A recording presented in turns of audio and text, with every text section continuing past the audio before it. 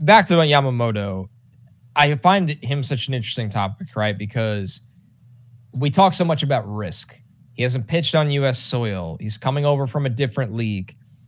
But what's fascinating to me, Joe, is that I would counter-argue that the risk with Yamamoto is the same as any other typical free agent because he's 25, where a lot of pitchers that get to free agency are at least 30, that they could be on the wrong side after a year or two where their arm starts breaking down, where, yes, there's performance risk with Yamamoto, but you are getting a guy that hasn't even entered his prime as a pitcher yet, where if you want to be paying somebody, I mean, wow, what is he going to get? It's going to go to 200 mil. We know that. I'm trying to think annual average here, Joe.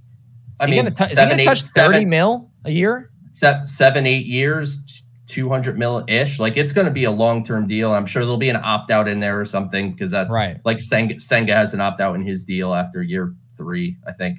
But it's going to be a lot of money. That's what it comes down to. Right. But I think that on top of all that, me thinking the risk is actually the same as any free agent because he has something in his pocket that not a lot of guys have. He's a 25-year-old superstar free agent. That is very, very unique. As a pitcher, a position in sport that breaks down really like no other.